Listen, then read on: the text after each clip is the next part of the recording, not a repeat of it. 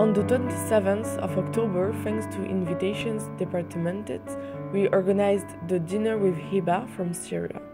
As we talked about, this application aims at bringing people together and sharing stories about the refugees' experiences.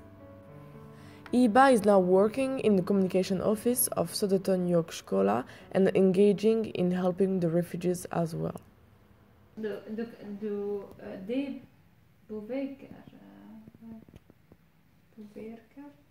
påverkar.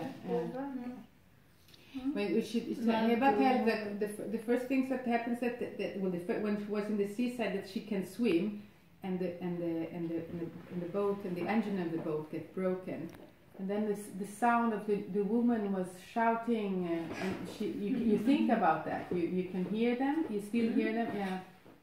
Han kunde laga motorer. Fantastiskt. Men vi måste åka långsamt för att klara. It was a miracle because we had a refugee that could manage to repair the engine so we can continue with the trip very slowly, but we can continue. The trip should take half an hour, but they was on the seaside like 4 or 5 hours. Oh. Som vi kör. They have to take the direction of a, vad heter fyra på engelska? Vad heter det? Are you talking about the light station? What do you call yeah, it? the lighthouse? The lighthouse. Yeah. What? You have the lighthouse on the coast. On the coast, you have this. Yeah. So they had to look at that. But they had no lights on the boat. You have no lights on the boat. No. Yeah, it's nearby. They were small boats.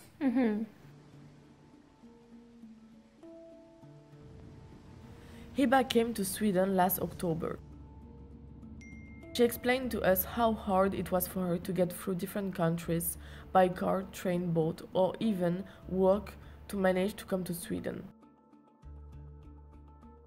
Also, while showing us the route in the map, she couldn't exactly remember where she passed through because she just tried to find her way to Sweden by using GPS of her phone.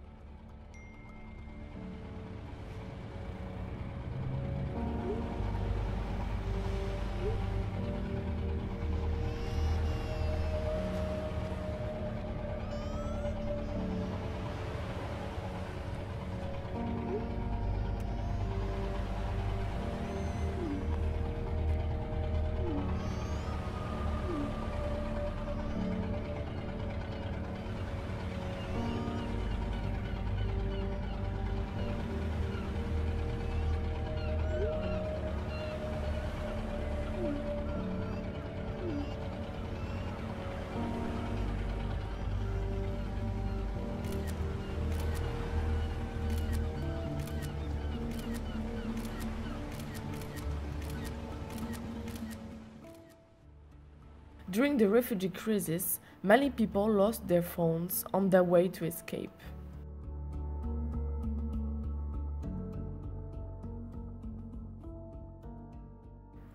Hiba arrived in Stockholm by train, and then they took her to a camp in the suburbs of Stockholm. She was so tired after the long trip.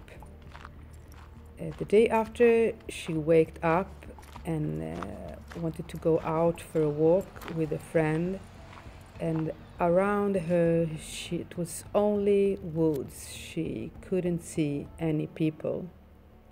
So at that time it was a little bit difficult. It was not so easy to get into the Swedish society.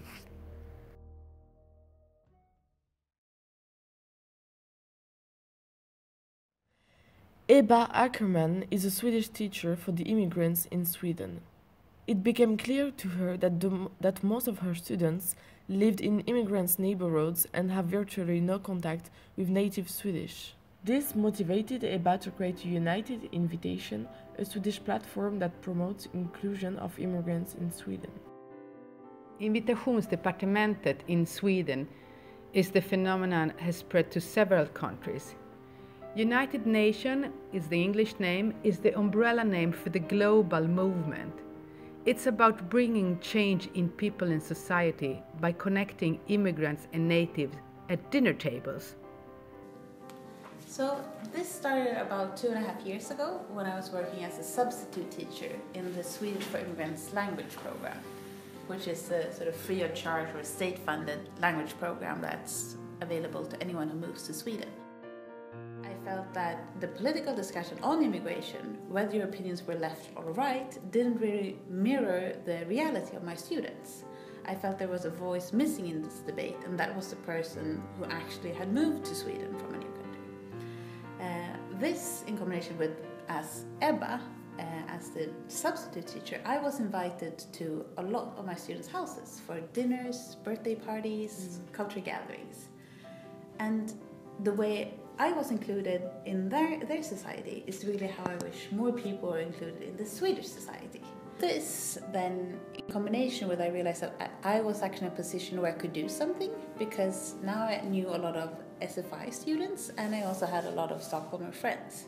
So I asked my students who would like to have dinner with one of my friends, and I asked my friends who would like to have dinner with one of my students. People signed out and I took a picture of it and posted it on Facebook and Instagram, and then asked my Swedish friends, I have a bunch of students who are really nice who would like to have dinner with them. And then people started to say, like, oh, this is a great idea, I want to do it. And then a few of them who did it talked about it in their social channels. And that's really the seed that then sort of snowballed into where we are today, where almost 10,000 people have met across the dinner tables. And it's now started by people around Stockholm and Europe who sort of run their own departments in their community. ما بخاف، لا ماني خايفة من شيء، ماني خايفة، بس وحيدة دوم، يعني كئيبة. والله الوحدة بتقتل. يعني لو له حدا قرايب الواحد بيروح لعنده بفضي باله وبيروح له ساعة الزمان وبرجع على بيته. For a few years, she was unsure of who in her family was even still alive. A year ago, Joaher sold some of her food to buy a smartphone. أهلين خالتي، شلونك؟ شلون صحتك؟ طمنينا عنك. وصرت أتعرف إني مثلا أخي الفلاني وين، أختي الفلانية وين، أولاد أخي، أولاد أختي، عرفت الكل. بس لي هلقة بالسويد وبسويسرا وبألمانيا وببرغاليا وبالبرازيل. ما عاد شفنا بعضنا غير على هواتف. يعني لو ما الهاتف ما بعرف شيء عنهم.